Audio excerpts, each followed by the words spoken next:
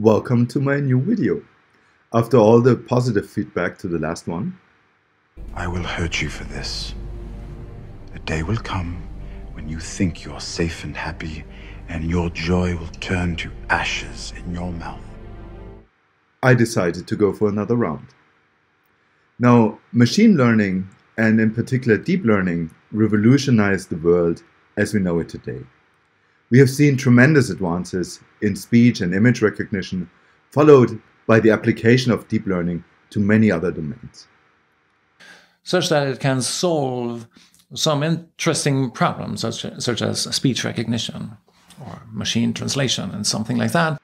In many of those domains, deep learning is now the state of the art, or is even going beyond it.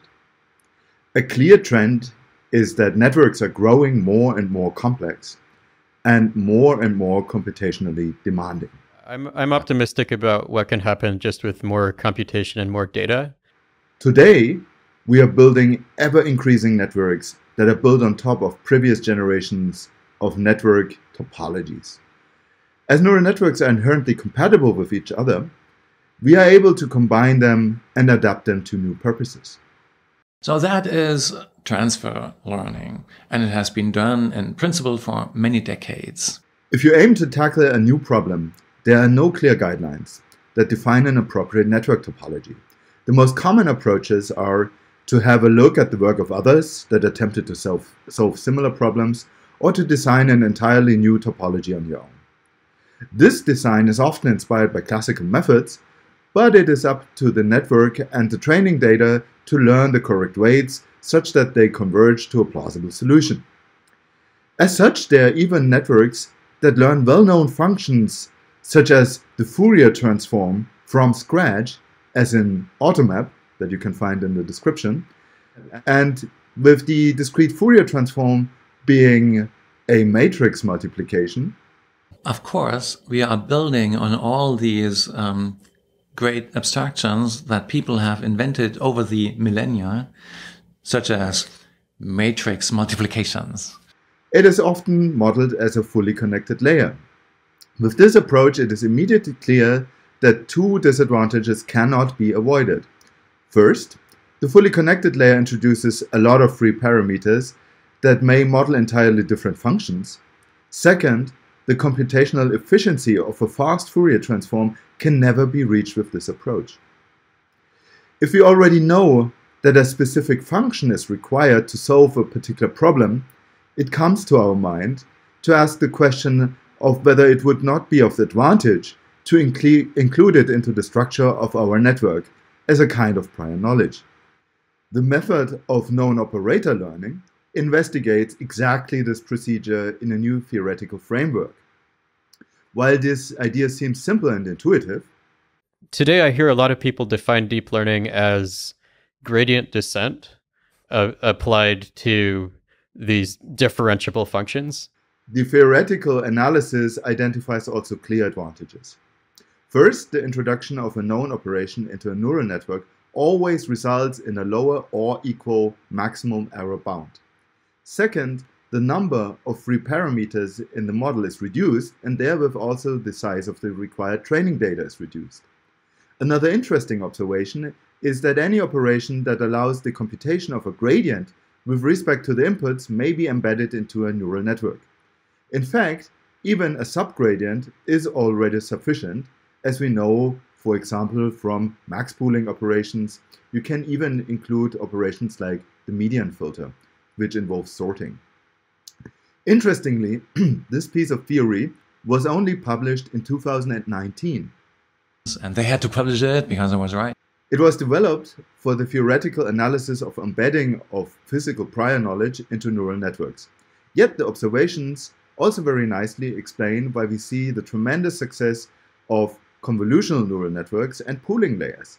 In analogy to biology, we could argue that convolution and pooling operations are prior knowledge on perception. And that was my 1987 diploma thesis, which was all about that. Recent work goes even further. There exist approaches that even include complicated filter functions, such as the Wesselness filter or the guided filter, into a neural network.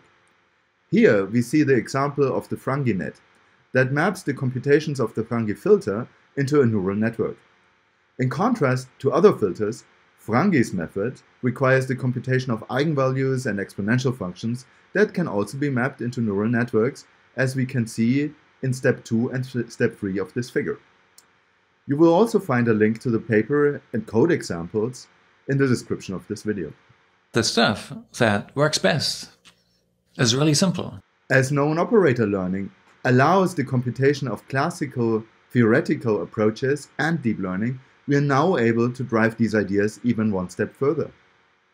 A recent publication that you will find linked in the description proposes to derive an entire neural network topology for a specific problem from the underlying physical equations. The beauty of this approach is that many of the operators and building blocks in the topology are well known and can be implemented efficiently. Yet, there were still operations that are computationally very inefficient.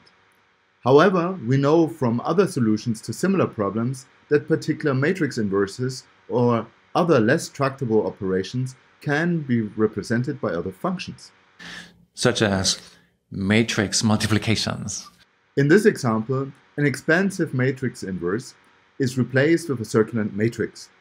It is a convolutional layer, which is the only learnable part of the proposed network.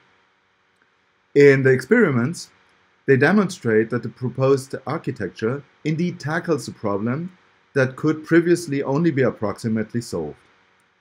Although they only trained on simulated data, the application on real data is also successful. If you look at the figure on the left, you see the training of a filter on the left using only artificial data, as shown in the center, applied directly on an anthropomorphic phantom on the right. Hence, the inclusion of prior knowledge also supports building network architectures that generalize well towards specific problems. We think that these new approaches are interesting towards the community of deep learning that is going well beyond only modeling perceptual tasks today. In particular, I believe that these methods may be highly relevant for safety-critical applications.